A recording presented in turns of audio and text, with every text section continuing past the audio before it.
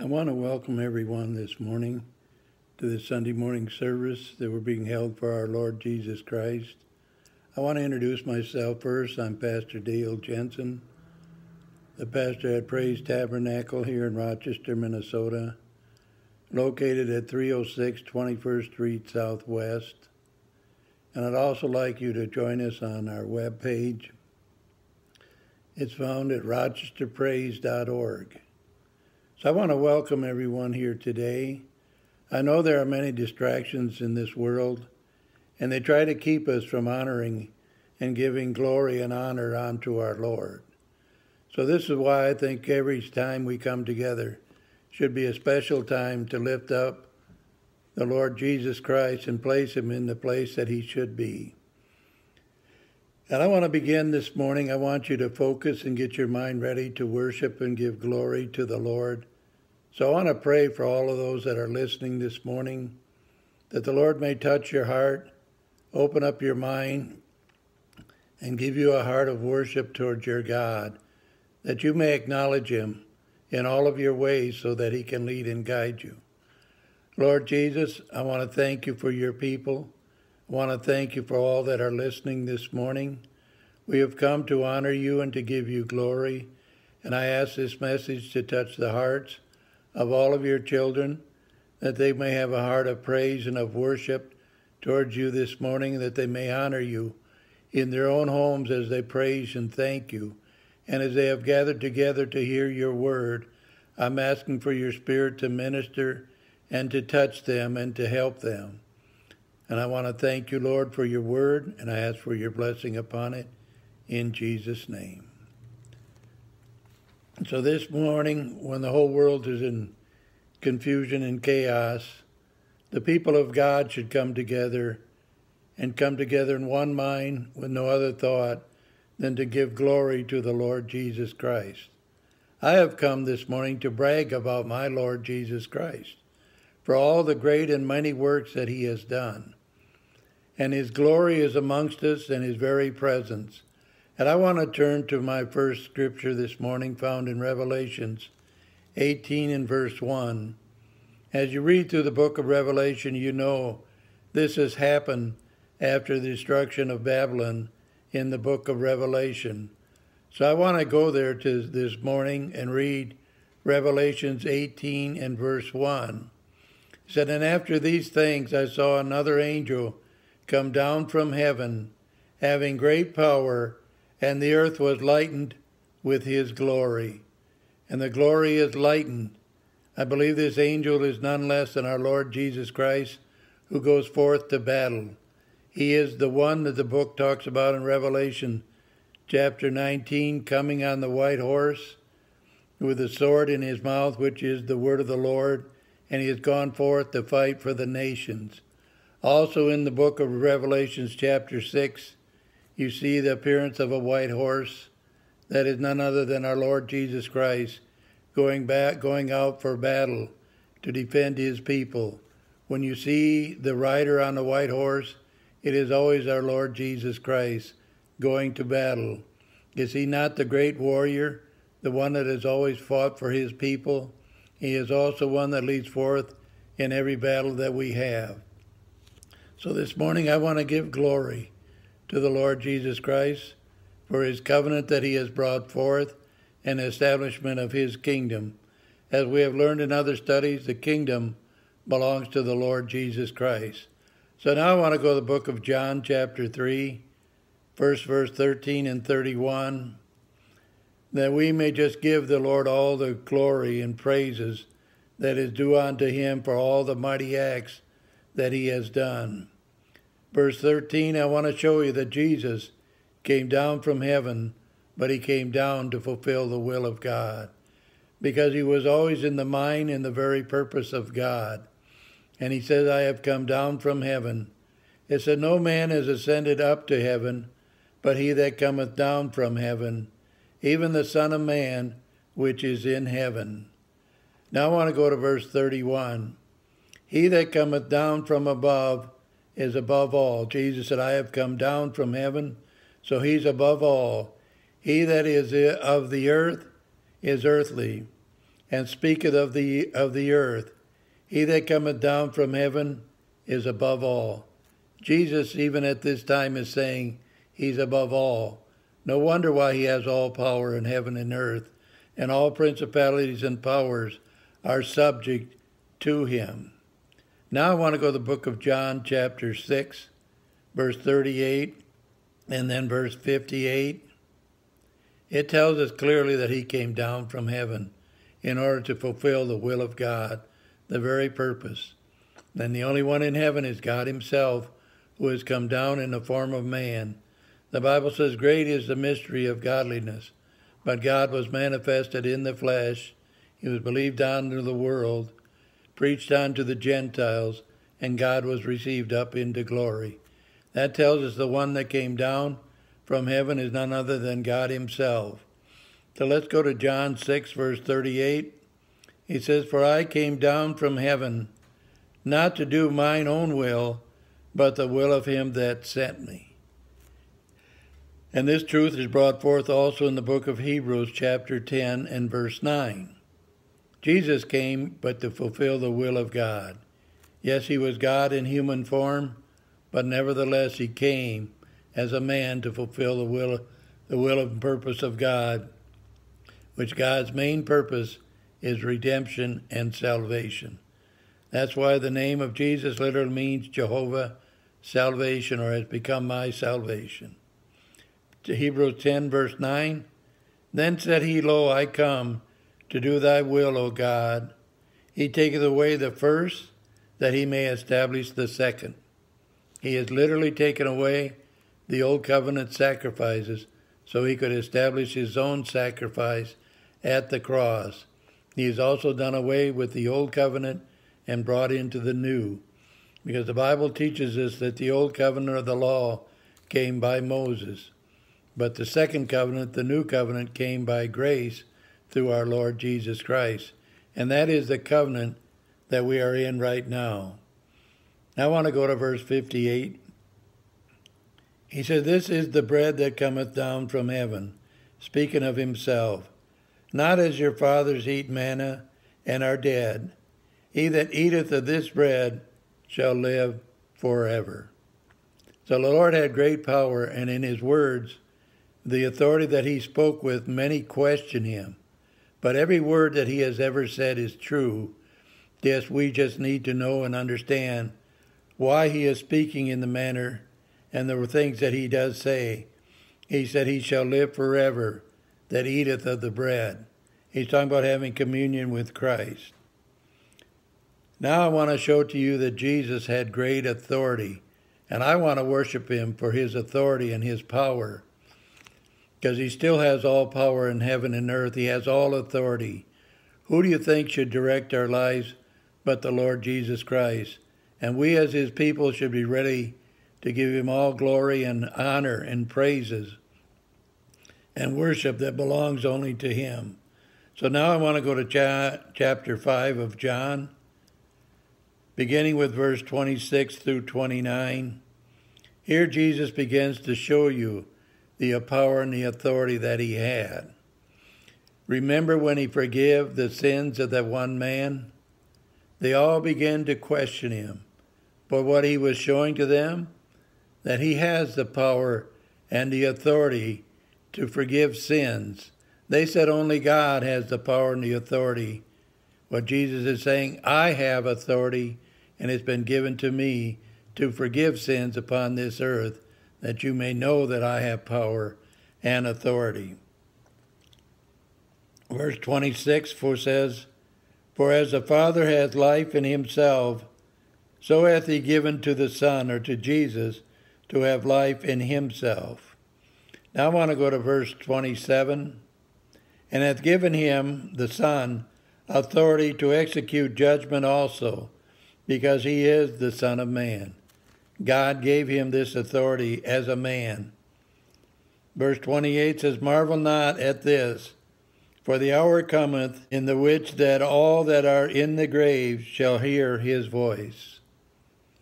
At that day, the last day, every man will hear his voice and come before the judgment seat of God. That's how powerful the voice of the Lord Jesus Christ is. He's talking about his voice that they shall hear. Now let's go to verse 29. And shall come forth they that have done good unto the resurrection of life, and they that have done evil unto the resurrection of damnation. You mean the Lord Jesus Christ has that authority? He talked about the power of his word. He talks about his word dwelling in us. He talks about us being begotten of the word. So all these things I want to give him glory and honor, because he is the true judge. Who is going to judge on that last day? It's none other than him that has all authority. Our Lord Jesus Christ will sit on the throne, and he will judge all humanity. Now I want to go to the book of John, chapter 10 and verse 18. We're still dealing with the authority that he has. And I want to read this statement to you. He says, no man taketh it from me, or the power and authority that he has, but I lay it down. He's talking about his own life. He said, I will lay it down of myself. I have power to lay it down. No man could have forced him to do it, but he has the power to lay it down, and I have the power to take it again. This commandment have I received of my Father. He's been given authority and power, and he has showed it in the earth when he simply spoke to those that were sick. He just said, be thou healed. See the power and the authority that has come forth from our Lord Jesus Christ. And this is why we are to worship him and praise him, because all authority that we have, as anyone may have, it all comes directly from the authority that is given unto us. The only authority we have is what Christ gives us. And he gives us authority to go and preach his gospel. And he has given us authority to pray for the sick. Now I want to go to John chapter 17, verse 1 through 5. It says, these words spake Jesus, and lifted up his eyes towards heaven, and said, Father, the hour is come, glorify thy Son, that thy Son may glorify thee. Jesus said, I have already glorified the Lord God. Let's continue on. As thou hast given him power, the Son, over all flesh, that he should give eternal life to as many as thou hast given him. You mean Jesus has the power to give eternal life? Yes, he does. So you must understand his divine purpose and the power that was in him. He could have called down legions of angels to defend him at the cross. And he had the power to do it, but he chose not. He preferred the suffering over the glory at that moment, because later on he would receive the glory and all the world will ultimately worship him for what he has done. Verse 3 says, and this is life eternal, that they might know thee, the only true God, even Jesus Christ, whom thou hast sent. So they must come to know Jesus. Verse 4 says, I have glorified thee on the earth. Jesus did that in his earthly ministry. I have finished the work which thou gavest me to do. God gives us a work to do too, and we must finish it. Now in verse 5, and now, O Father, glorify thou me with thy own self, with the glory which I had with thee before the world was. Jesus was glorified. He glorified God when he was here in the flesh, but he rose again, and he was glorified. Hallelujah. And he also has become the glory, or the one that is to illuminate the world. Now I want to go to the book of John chapter 1, verse 4 and 5, then verse 9 and 14. Yes, he has all power, and he is the one that illuminates everyone. The Bible says in him, or in the Word, or in Christ, was life, and the life was the light of man. Verse 5 says, and the light shineth in darkness, and the darkness comprehended it not. Jesus is the light of the world. Let's go to verse 9. He said, that was the true light, or Christ, which lighteth every man that cometh into the world. Jesus is the glory of God. Let's go to John chapter 1 and verse 14. Why? Because he was in the Word. He was the Word from the beginning. He was in the very plan and the purpose of God. That's why at a certain time in history, he came forth as the Son of God to fulfill the will of God, and the Son of Man in order to do what he needed to do as a prophet that came forth to fulfill the very word of God. Verse 14 says, and the Word was made flesh and dwelt among us. And we beheld his glory, the glory as the only begotten of the Father, full of grace and truth. We saw the glory. Now I want to go to John chapter 8 and verse 12 to show you that Jesus, yes, is the light. He's the very essence and the glory. Let's go to John chapter 8 and verse 12. Then spake Jesus again unto them, saying, I am the light of the world. He that followeth me shall not walk in darkness, but shall have the light of life. Jesus, because of the power and authority he had, he gave eternal life to those that believe on him. Now let's go to John chapter 9, verse 5. He says, as long as I am in the world, I am the light of the world. Jesus came to illuminate and become the light of the world. Now I want to go to chapter 12 of John, beginning with verse 46 through 48. He says, I am come a light into the world, that whosoever believeth on me should not abide in darkness. Verse 46. Now I want to go to verse 47. If any man hears my words and believe not, I judge him not, for I came not to judge the world, but to save the world. He tells us his divine purpose was to save the world. But nevertheless, he says, you must receive my words. You cannot reject the words of the Lord Jesus Christ or change them in any manner or form. He said, he that rejecteth me and receiveth not my words, you see, the power of the words of the Lord Jesus Christ has one that judgeth him. The word that I have spoken, the same shall judge him in the last day, or in the last day judgment. The words that Jesus spoke would become their judge. And he will also become the judge to everyone in that last day. The very words, you can either receive them or reject them.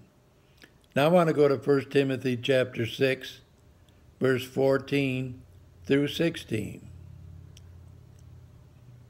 That thou keepest this commandment without spot, unrebukable, unto the appearing of our Lord Jesus Christ, which in his time he shall show who is the blessed and only potentate, the King of kings and Lord of lords.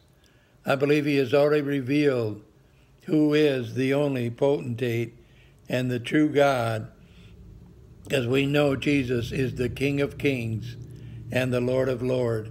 And he will reveal this to all mankind, and at that time every knee will bow to him and confess that he is the Lord. Remember, the Bible says, hear, O Israel, the Lord thy God is one Lord. That Lord is our Lord Jesus Christ. That's why this morning I want to give all glory and praises and lift him up. He is the ruler of all things. As I've taught you before with these studies, you and I must come under the rulership of the Lord Jesus Christ, because he is the one sitting on the throne, ruling and reigning. So I want to continue on with this study. Verse 16, who only The King of kings and the Lord of the Lord hath immortality, dwelling in the light which no man can approach unto. When no man hath seen, nor can see, to whom be honor and power and power everlasting. Amen. So we begin to realize that the Bible only speaks of our Lord Jesus Christ and his power and his authority. Yes, he has power and authority, but he has done the greatest work that anyone could ever do, and that's why I want to honor him today. He brought salvation to the whole world, which no other man could do. You look in the book of Revelation, it talks about the book that was open, which is the new covenant. He was the only one that was worthy to even look into and to open up the seals of the book of life was the Lamb of God, our Lord Jesus Christ. So the book of Revelation is talking about the new covenant which was established by our Lord Jesus Christ. Now I want to continue to give him glory. I want to go to the book of Ezekiel 43, verse 1 through 7. And let's begin with the very first verse. Afterward he brought me to the gate, even to the gate that looketh towards the east. The east in the Bible is always a place of entrance. In the Garden of Eden, you came in through the east gate. Into the temple, you came in on the east side. So the east talks about the entrance into the kingdom of God, yes, into everything that the Lord has. It says, verse 2, and behold, the glory of the God of Israel came from the way of the east, or God's entrance and glory always enters in through the east. And the voice was like a noise of many waters. That's the voice of God. And the earth shine with his glory. You'll find this also referring to our Lord Jesus Christ in Revelation chapter 1, verse 15. When the Lord enters into some place, he enters in and his glory is there. Now I want to go to verse 3 of Ezekiel 43. And it was according to the appearance of the vision which I saw, even according to the vision that I saw when I came to destroy the city. It's talking about the book of Ezekiel, is talking about the destruction of that city. And that's the city that the book of Revelation is speaking of, because Ezekiel was talking about the destruction of that city, that great city that was destroyed, which we know as Babylon. Also, to those that are interested, it also was the destruction of Jerusalem in the year 66 to 70 A.D. So let's continue on in order to establish the new covenant and the kingdom. Said, and the visions were like the visions that I saw by the river Chebar, and I fell upon my face. Now I want to go to Ezekiel 1 and verse 28. It said, and as the appearance of the bow that is in the cloud in the day of the Lord, so was the appearance, or the day of rain, so was the appearance of the brightness round about. This was the appearance of the likeness of the glory of the Lord. And when I saw it, I fell on my face, and I heard a voice of one that spoke. Verse 4 says, and the glory of the Lord came into that house. It does today too, because the house is talking about the house of God, or in the church, by the way of the gate, whose prospect is toward the east. East is the entrance into. Now I want to go to verse 5. So the Spirit took me up and brought me into the inner court, and behold, the glory of the Lord filled the house. Remember I told you in the book of Ezekiel from 37 to the very end, it is now talking about the fulfillment of the church, where God's presence and power would be there. The book of Revelation also shows this to you in chapters 19 through 22, where the presence of the Almighty dwells there, and it is in the church of the living God. This is why this minister proclaims the church and the Lord Jesus Christ as what God has proposed in his heart to bring forth under the new covenant. Verse 6 says, "And I heard him speaking unto me out of the house, and the man stood by me." So we're always to give the Lord praise and glory and honor. And I want to go to a few more verses this morning. I want to go now to the book of Psalms 24, verse 7 and 8. A lot of times we read this verse about the triumphal entrance of the Lord, but we don't realize that he is the King that is come to enter in. And the Bible teaches us there is but one King, and that is the Lord God himself. That's why the nation of Israel, when they desired another king, they were simply telling God, "You're not going to rule over us. You're not our king. We want to be like all the other nations." But they were called to be separate, completely distinct from the other nations, that they may bless the world, in which they were disobedient to the covenant that was given to them. So now I want to go to the book of Psalms 24, verse 7 and 8. It says, "Lift up your heads, O ye gates, and be ye lifted up, ye everlasting doors, and the King of glory shall come in." And that prophecy was of the Lord Jesus Christ when he entered into Jerusalem. He is the King of glory. That's why all glory and honor is due unto him. The Old Testament says, the Lord says, "I will share my glory or my honor with no one." This was what it tells you when Jesus received the glory and the honor. He was the one of the Old Testament, the one true God that came in human form in order to pay the price. It says, "Who is the King of glory? The Lord strong and mighty, the Lord mighty in battle." This is why you always see the Lord riding upon a white horse, yes, with the sword in his hand, but he is the one that goes forth and leads into battle. And this is what Revelation teaches you. Jesus is the mighty warrior, always going into battle to fight. Our God is a fighter. He's a warrior, and he will perform his will. So now I want to go to the book of Psalms 29 and verse 3. It says, "The voice of the Lord is upon the waters. The God of glory thundereth. The Lord is upon many waters." You notice throughout the Bible it speaks about the voice that comes over many waters. That's the voice of the Lord God himself. Now I want to go to Habakkuk chapter 3 and verse 4.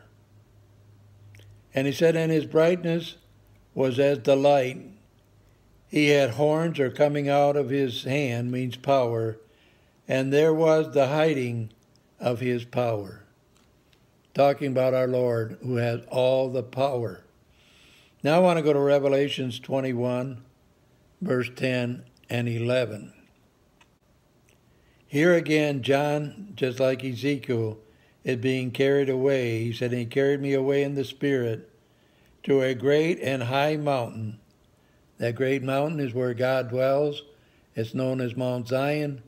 But now when you look into the book of Hebrews chapter 12, verse 22 through 24, it tells you who Zion now is. It's none other than the church of the living God. So when he takes him to this high mountain, he's revealing to him the church. That's why the church is the utmost importance to the Lord God and his plans. "And showed me that great city, the holy Jerusalem, descending out of heaven from God." Once again, he's talking about the church. When it says it's come down, it descends from heaven, that means it has its origin and its origin in heaven itself, by God himself who has created the church.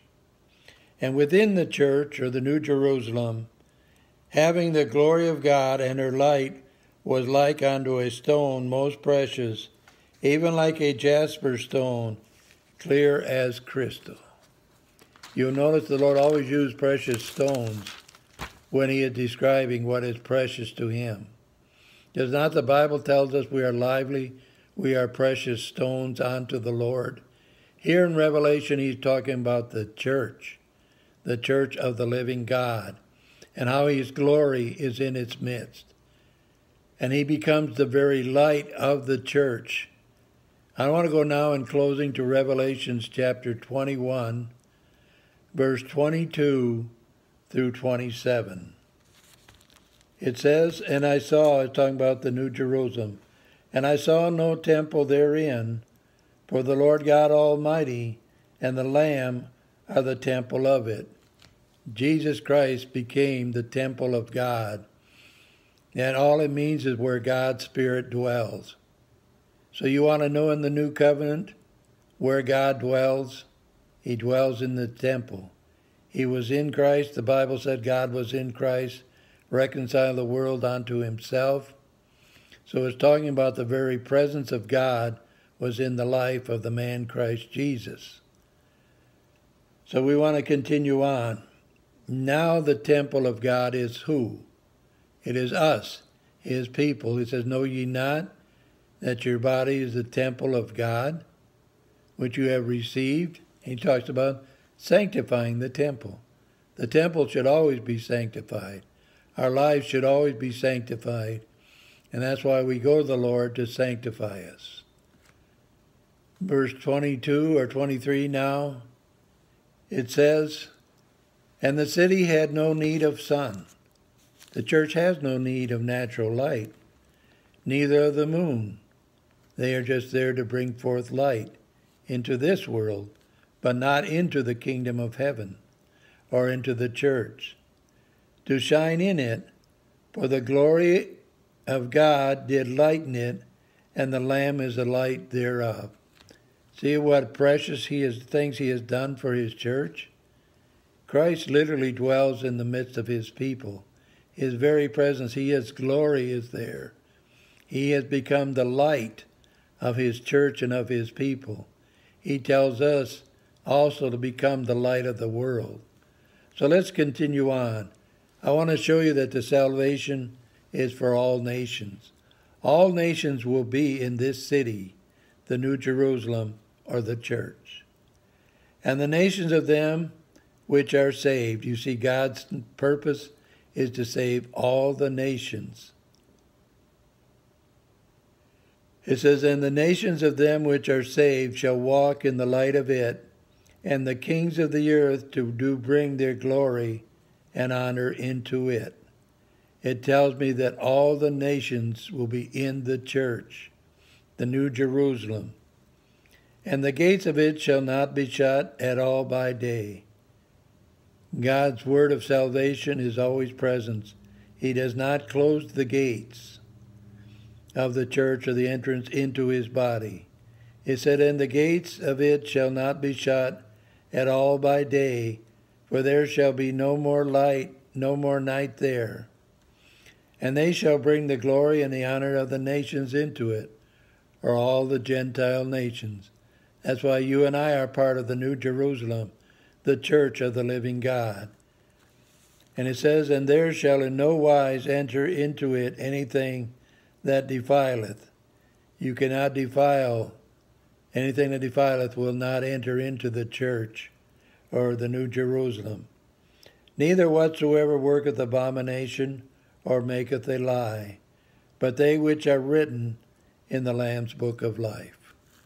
And this is why I want to thank the Lord and honor him today for everything that he has done.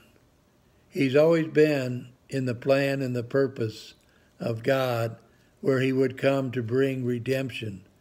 And this is why I want to give him glory. I'm redeemed because of his cross, because of his blood that was shed.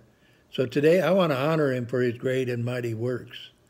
And the greatest work the Lord has ever done was to give his life at Calvary, which is a conforming to the will and the purpose of God, that he may come and die and give his life for you and I to bring forth salvation.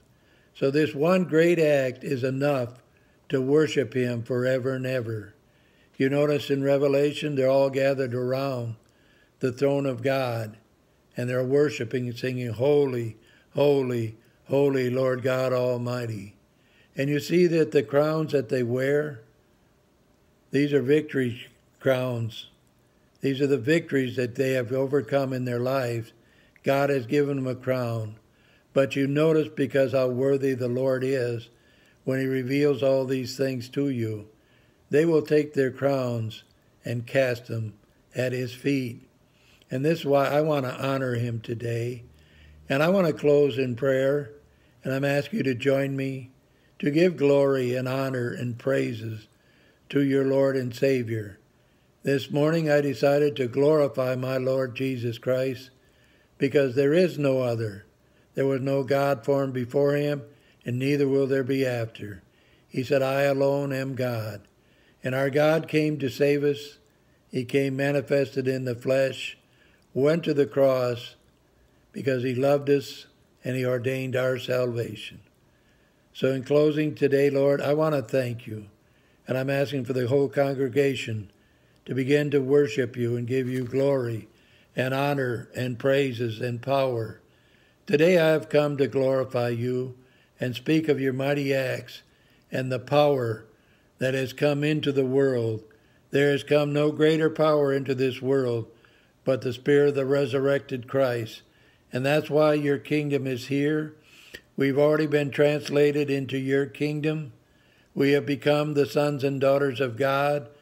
We have entered into the kingdom as you have told us through the water and of the Spirit. So I want to glorify you for all your words that you have ever spoken.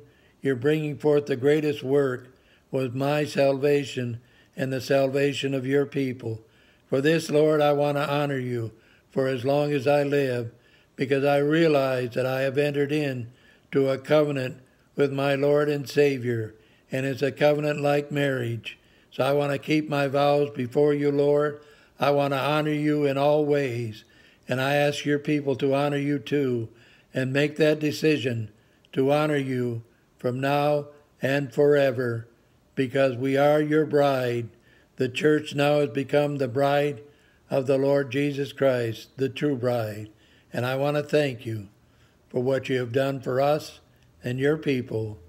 And we desire to continue to do your will, and we ask for your blessings upon us in Jesus' name.